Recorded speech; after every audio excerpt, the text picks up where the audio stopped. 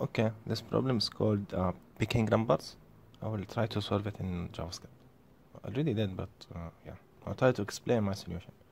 So, given an array of integers, find and print the maximum number of integers you can select from the array such that the absolute difference between any two of the chosen integers is less than or equal to 1. For example, if your array is this, the two possible sets that match that criteria is the two ones and the two twos, and these numbers here, and the maximum length of the two subarrays is 5, so they will print 5. To be honest, the first time I read this question I didn't understand, and I wrote a solution which was completely wrong. But basically this line here, where they tell you the absolute difference between any two of the chosen integers is less than or equal to 1, that means you need to find a couple of integers that if you subtract each one of them, the absolute of that subtraction will be less than or equal to 0, which means if the absolute difference between the subtraction is 0 or 1, it's less than 1, means the only possible values is 0 or 1, because yeah, the only possible value is 0 or 1. And the second thing is the second thing, if you subtract two numbers and the only possible values is 0 or 1, this tells us that these two numbers, they either equal to each other, which makes us the result is 0, and or the value, or sorry, the difference between them is 1, which makes it, yeah. So for example, that's why they, in the second subset, they choose the 4 and the 5 and all the occurrences of them. So the differences between the 4 and the 5 is 1, and 4 with 4 is 0. 5 with 5 is 0 as well. So the one thing to solve this question is to know how many times each number appears in the array. And by doing this, the maximum number that appears in the array might be the solution, the maximum number of the subset that matches that criteria, or this number of occurrences plus the number before it. So if, for example, here 5 is the most number that appeared in the array, and 4 is the second. So 4 and 2 and 1, they all appear 2 times, but since 5 minus 4 is 1, that apply to our criteria. So the number of occurrences of 5 plus the number of occurrences of 4 is the answer, which is 5. So let's look at this example. So the number of elements is 6, and these they are. So 1 appears 1 time, 3 appears 2 times, and 4 appears 1 time. If you calculate each number how many times it appears, and try to plus the next element to it, which if you subtract them, there will be 1, and find the maximum of that, you will find the solution. So 3 appears 2 times and 4 1 time, so 3 plus 1, so 3 appears 2 times, 4 appears 1 time, so 2 plus 1 is 4. And this solution as well, 1 appears 2 times and 3 3 times, sorry. So 2 plus 3 is 5, which is the answer, and 3 here appears 1 time. So all the possible solutions could be the number of occurrences of 1 plus the number of occurrences of 2, which is 5. And then if we will continue the loop, and we'll calculate the number of occurrences of 2 plus the number of occurrences of 3. So that is 4, which is not the maximum. So we'll print 5. I think that's it for the solution, and I will try to now to explain it in the code. So I will use a Quack.js to show you the examples. So first thing, I will create an array called this. I'm pretty sure you can find a way to do it like in 2 lines, maybe in JavaScript, even in Python, but I will try to make the most obvious solution. So, and for each element inside my array, I will just save its occurrences in the correct index that represented in the result array.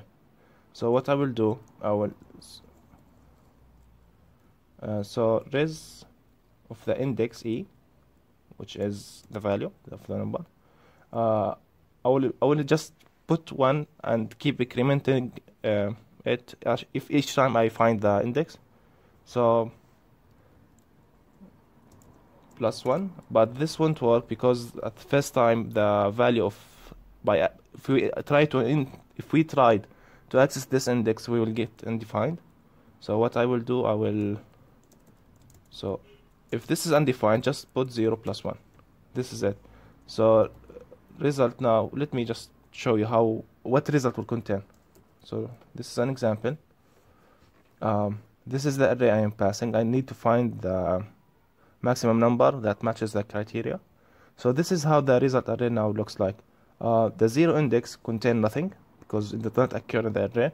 The 1 index, which represents the 1 number, appears 1 time. So 1 in the array on line 7 appears 1 time. And 2 didn't appear, so nothing. And the number 3 appeared 2 times. So that's why we have 2 at index 3. And 5, 4, 6 appear 1 time.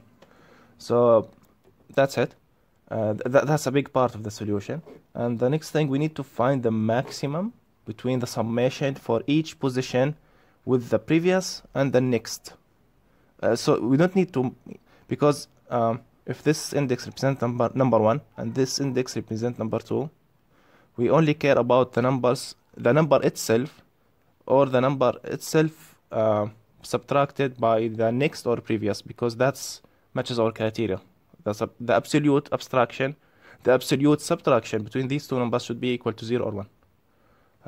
I hope this is clear. So next thing I will do, I will create a variable called max.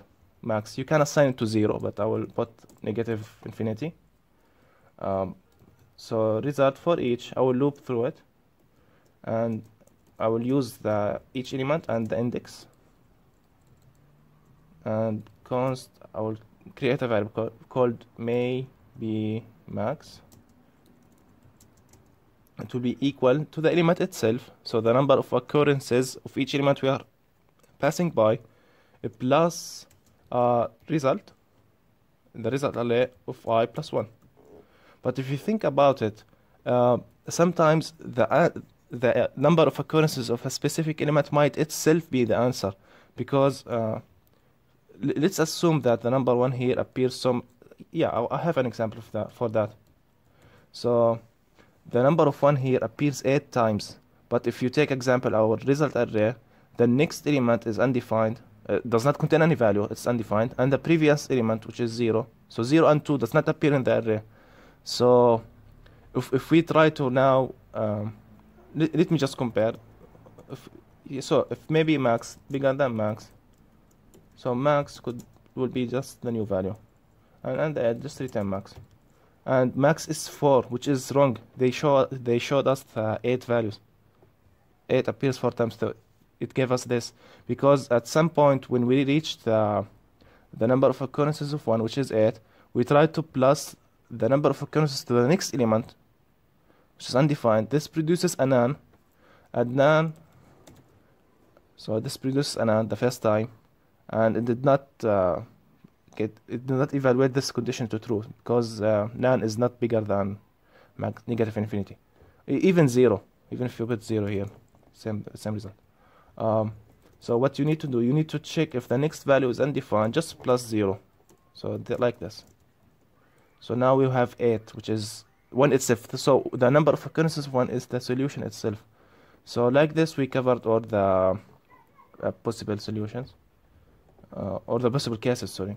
But if you want to see, so it's hard to look at this as the index and value. A cool thing you can do in JavaScript, so you can use object.entries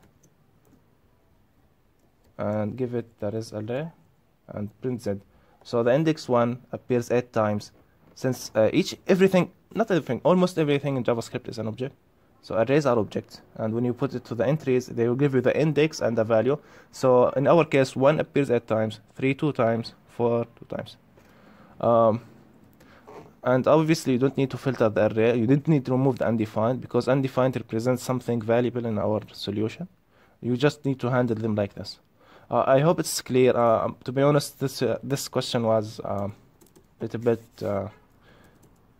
confusing for me, but eventually, I obviously Googled how to solve this, uh, and tried to understand it as much as I could. And if you look into the discussions, um, you would see some people. I saw some guy that solves it in 2 lines in JavaScript, which was very interesting. He used a set and things like that. So yeah, we got accepted, but it's a good idea to look into the discussions and see how other people solved it. Um, so yeah, it's really interesting solution. Yeah, question. This guy was confused like me. uh, yeah, this Python solution. Yeah, I didn't get this question at the first time, which made me sad.